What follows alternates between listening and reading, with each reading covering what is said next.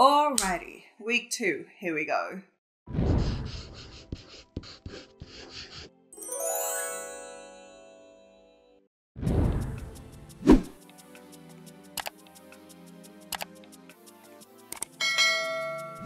Hello! It is week 2 of our hashtag SquadGhouls challenge, where we're celebrating spooky season by taking a look at some of your spooky art submissions. Last week we took a look at your submissions for the first 6 prompts, which, by the way, prompt list has been up on my community post and on my Instagram pinned post for the longest time, and not to be dramatic, but I was completely floored by your submissions. And I haven't looked at the submissions channel since last Thursday, just so I don't spoil it for you and for me, and I give you genuine reactions to your paintings.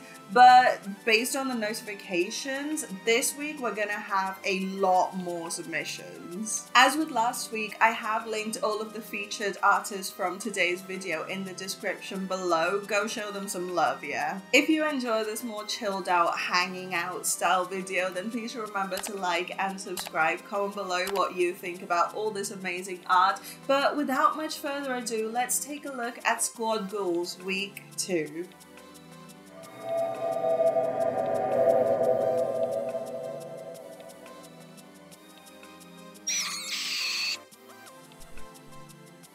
Bro, I am literally bleeding. Do you see that? I should probably blur that out. My phone kind of fell off my tripod and my reflexes kicked in, and I tried to save it by hand, and it broke my hand instead, so yay! Okay, so here we go.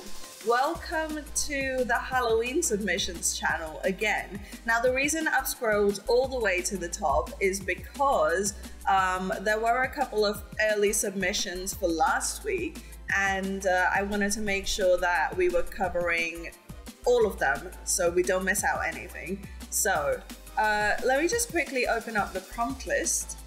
Day 13. Okay. So the very first submission we have is by our favorite Breezy, and this is for blue paw print, although he has cancelled out the blue, and it is just a paw print. So I should probably read the descriptions here. A giant paw print of a deadly animal in the ground, red blood because people ran out of glue. Okay, so it is a massive paw print and what seems to be little splotches of blood over here. Pretty cool. I wonder what these are. Are these rocks? Because that acts as a really nice framing element for the paw print itself, so that's pretty cool. And the floor is a lot paler, and that kind of gives you the impression that the paw print is kind of stamped into the ground. Either that or it's like raised up, because the way it's been shaded makes it look like it is kind of 3D embossed out of the ground. So maybe, depending on the look you were going for, Breezy, I would suggest maybe creating a little more inner shadow on the outer edges of the paw print, so that way it looks kind of sunken in, if that's the look you were going for. But if you were going for like a 3D pop out look, great job. Let's take a look at our first submission from Clarence, which is for day 14, Dentist Robots. This prompt came from a dream I had, where I was at like a dentist place and it was run by robots. If you're curious about like my dream life, it is very colorful and it is very funny. So I usually share it in the general chat section of the general chat channel in my Discord server. So if you want some free entertainment and don't want to buy cable, join the server because it's free entertainment. But oh my goodness, this is so cool. So we have a mech of some sort with, oh my gosh, what looks like a drill arm. Oh, okay, so I'm terrified of dentists, and the worst part about going to the dentist is this gigantic drill. I swear they like find the exact nerve ending and stick the drill right into it so that it kind of sends a shockwave up to like the back of your skull. I don't know why, but that is so cool. I really like all the, can you see the details without it being super rendered? That is simplification. We love to see simplification, because when you zoom in really close, as I probably have done on the screen right now, you'll see that these are just flat marks made by a flat brush, but when you zoom out, it gives you the impression of all these details in the metal. Excellent job. Excellent job, Clarence. I am so happy with this. I love it so much.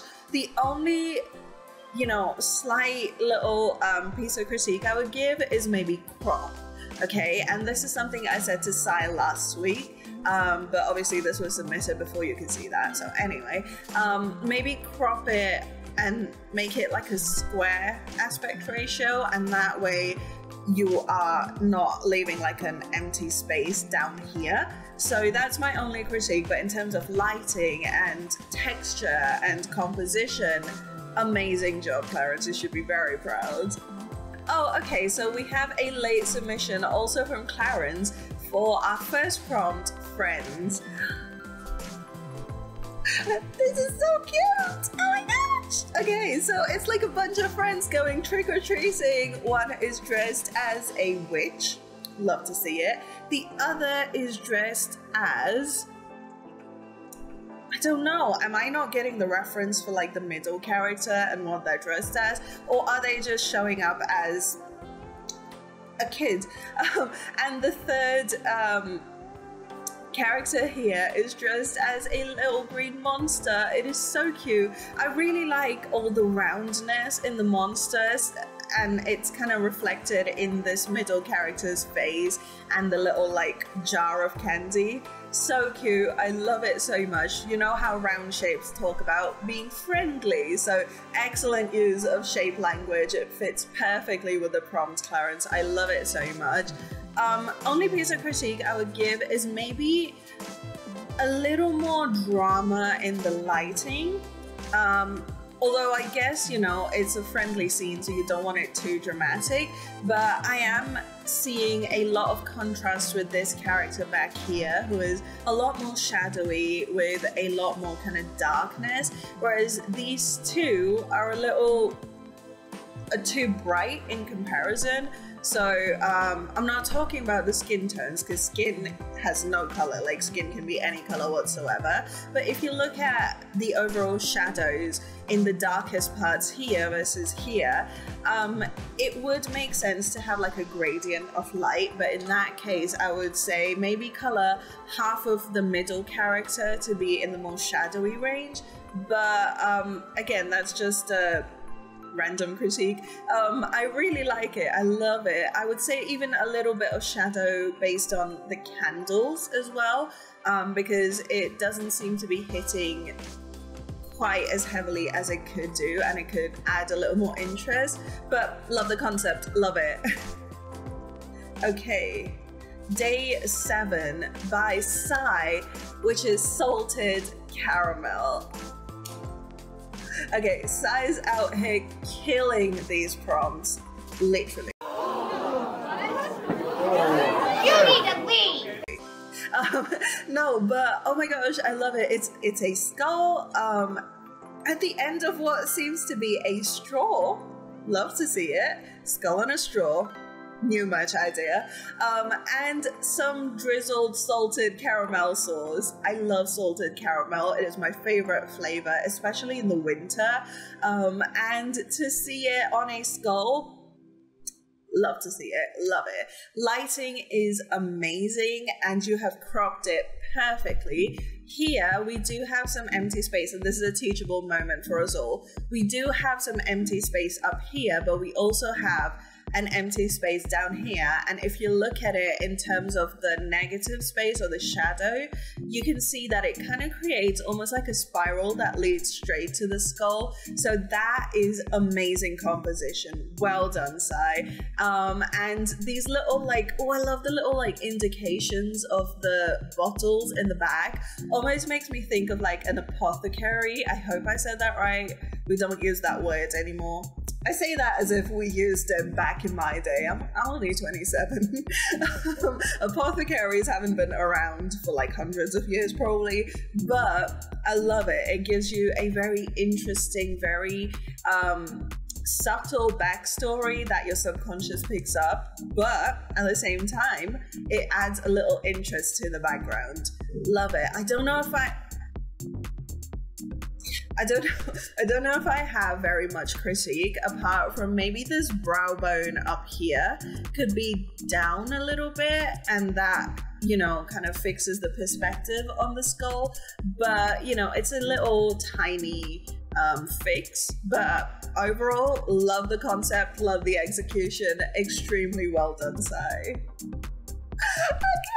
Oh my gosh. Okay, so day 8 the prompt was Holla Daddy, and this was a reference to my critter video at the very beginning of this year. That was the first video I've done, and it was a take on like an open source Santa Claus. What would that be called? And Sai has taken that prompt and turned it into Holi Daddy. Now, Holi is a festival here in India where we celebrate the beginning of spring, or the beginning of summer rather, and you have a lot of colors being thrown at people. We kind of use like powder pigments. I don't know how to describe it to someone who has never had Holi before, but you basically throw colors at people and, you know, celebrate and have fun. And so Sai has taken that prompt and turned it into like into a painting. That is such a clever take on it. So you have this character who is very attractive, might I say. So that's, I guess, the daddy bit. And you have all these random specks of color. Such an innovative take on the prompt. Wow, I am so impressed right now. And I really like the little specks of color on the body, but how those are, you know, different to the colors in the background. So on the one hand, that does add a lot of interest, but on the other hand, it kind of creates a little lack of harmony. So my only critique would be either to have some of these pink and teal shades on the character more vividly, or to have more vivid oranges and greens and yellows that are on the character a little more vividly in the background, and that way you'll have a little more harmony in your color palette. But oh my goodness, I feel like Sai has been killing these prompts and translating them into concepts. Such a good job, Sai. I hope you're proud. Okay, so Clarence has attempted day 8 Holi Daddy as well, and it is straight up Santa, but Santa's showing a little belly. We love to see it. Love to see it. And oh my gosh. Okay, so the lighting is spectacular. I tried to do a chef's kiss. I'm not very good at it. But the lighting is spectacular. You have nailed the skin tones, especially down here in like the lower, in the belly button area, where you have a bit of that red glow, which is kind of subsurface scattering, but also probably bounce light from the clothing. And I love the shading up here in the face as well, where you have so much shadow that the brow bone is completely like casting a drop shadow on both the eyes. It makes him look so menacing and so interesting. We love to see shadow on the face because it makes you think, right? It makes you wonder, like, what does this person look like in the light? So cool. Only piece of critique I would give is maybe extend some of that dramatic shadow down here, so that way it's kind of framing the face a little more, because it feels a little too soft here. But apart from that, excellent use of the blue as well to counteract, to balance out the orange and red. Amazing job. And I love the texture in the beard. I love it. Oh my gosh, thank you so much for this submission. It is so cool. I might save this for later, don't ask why. Okay, so Yeony, I hope I'm saying that right, has submitted for day 10 Lapis Lazuli. Love it. Okay, so the reason I picked lapis lazuli as a prompt is because I actually have a lapis lazuli crystal, and this is one of my favorites. I don't know if you guys believe in... See? I don't know if you guys believe in crystals and that, but to me personally, I feel like this has brought me a lot of enlightenment. And so it had to be a prompt, and this is such a wonderful interpretation of lapis lazuli, because not only do you have a lot of blue and white, you also have the little specks of like gold running through it, or like cream stone, I guess, which is such a great take, such a great way to integrate all the details you see in a lapis lazuli. Plus, to make it spooky, you have this cut off at the neck and it reveals a crystal. That is so cool. That is so cool. Thank you so much for the submission. I am so impressed. I love the dynamism of all the leading lines as well. The hair seems like it is moving and there is so much going on, and there is this starry background which kind of looks like a bunch of lapis lazuli kind of stuck together as well. Amazing job. I am so sorry, I have no idea how to say your name, but I promise you this is one of my favorite submissions so far. Okay, so Akima has submitted for day 12 Portal. I love it so much, I love it so much. Okay, so when I say portal, I'm thinking, you know, a portal in time and space, and you kind of go through one end and you come out somewhere completely different. But this is such an excellent interpretation of the word portal. So it is basically a character kind of splitting themselves open to show that they are a portal to a different world. And, you know, you gotta have at least one entrails in these videos apparently, but I'm gonna assume that's not entrails. That is like really cool, like geometric shapes and maybe some like details of another world, and that is so severely cool. I am so impressed, and do you know what I really love is that all of the most saturated bright colors are stuck right in the center where the portal is. That is so cool. In terms of critique, I really can't think of any critique, you guys, because there is, you know, there's so much detail right in the core, but there's also some scribbles around the character to kind of balance them out. And there is, you know, small shapes and big shapes and medium shapes. I would maybe only say that, you know, the anatomy of the face, the eyes could be a little bit higher up, and that way you can really push that angle of the head going backwards, because right now it feels a little squashed. But apart from that, love it. This is such a difficult perspective to draw. It's almost like a 5-point perspective on the character's body, so excellent job. I am so impressed, and excellent concept as well. Thank you so much. Okay, we have day 9 Basil from Sai. Okay, oh, this is so cute. Okay, so it almost looks like a forest of giant plants with these like massive leaves, so big that little baby birds are able to kind of sit on it. And there is snow, there is a kind of watercolor sun in the back. Such a great interpretation. Okay, you know what, Sai, I am predicting it right now with my lapis lazuli third eye crystal. Sai is going to be a concept artist, because these concepts are wow. I'm like beyond impressed at this point. Oh my goodness. So you have the green of the leaves, which is offset by the red in the background, and you have the blue in the snow, which is offset by the orange of the background, which is, you know, complementary tones. But then if you guys notice, you also have like bits of yellow, and that is offset by purple in the background. So Sai has basically covered every color in the spectrum without making it look like someone has just had like a psychedelic vomit. Amazing job. And, you know, I really like the dark versus light, the contrast, the little specks of snow falling down, the simplification in the birds. Oh my goodness. I would say in terms of critique, the only piece of critique I would give, and honestly this just feels like nitpicky, but maybe I would brighten up these bits in the background where they're quite dark, so that way it really pushes all the shadow right in the midground, and so you know you're having a lot more focus. But again, that is just a nitpicky critique. Overall, love the concept, love the execution. As always, Sai, absolutely nailing it. We have Clarence's attempt at Basil.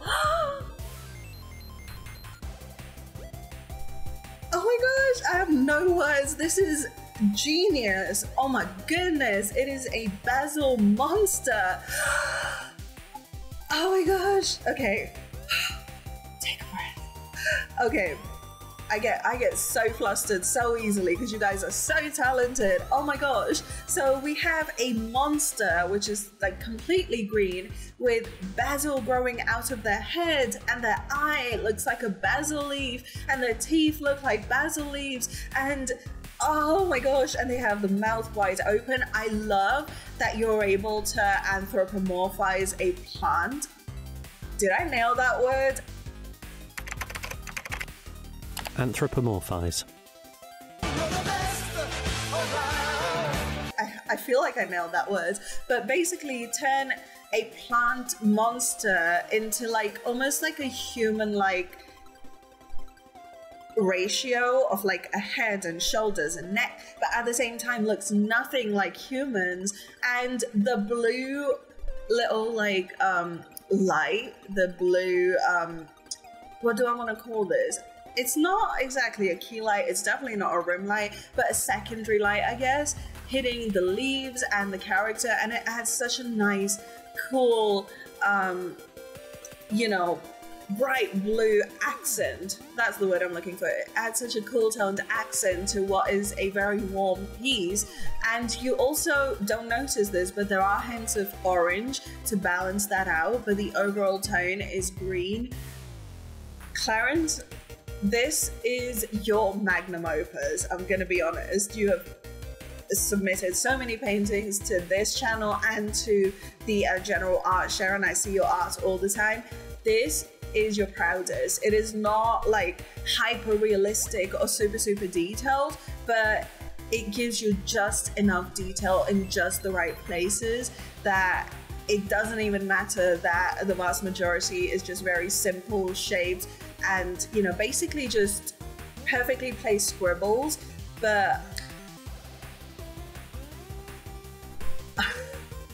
I am shook. This is beautiful.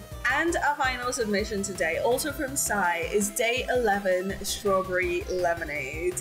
And okay, this is such a oh my goodness. Like I said, you guys, my spidey senses are telling me Sai is gonna grow up to be a concept artist. I don't know how old they are, but they are gonna grow up to be a concept artist, I'm telling you now. But this is basically a lotus in a pond, but inside the lotus is strawberry lemonade. I love the ice cubes. I love the bright pink. That is the color of my soul. I guaranteed. That hot pink, it balances out the greens and the yellows in the background so nicely. Did you know pink is not actually a light? You don't have pink light naturally occurring in the universe. You have all these other colors that come together to make white light, but apparently pink light just occurs when you take green out of the light spectrum. Full of fun facts today. I don't know what's happening, but coming back to the painting, I really like the concentric circles that kind of lead directly to this glass, I guess, of strawberry lemonade, which is also a flower. I love that interpretation that, you know, the flower could be a glass. So cool. I would only say maybe some hard edge, smaller shapes. So maybe I would add a little more definition to the edges of the glass, maybe a little more definition within the ice cubes, and that way it can balance out all the blurred elements. But oh my goodness, So cool, such a clever interpretation, and I really like that the light is going, you know, out into the water. It's kind of like glowing. So excellent job. Oh my gosh, you guys, this has been so good. I have gained so much inspiration from all of your work, so thank you so much for all your submissions.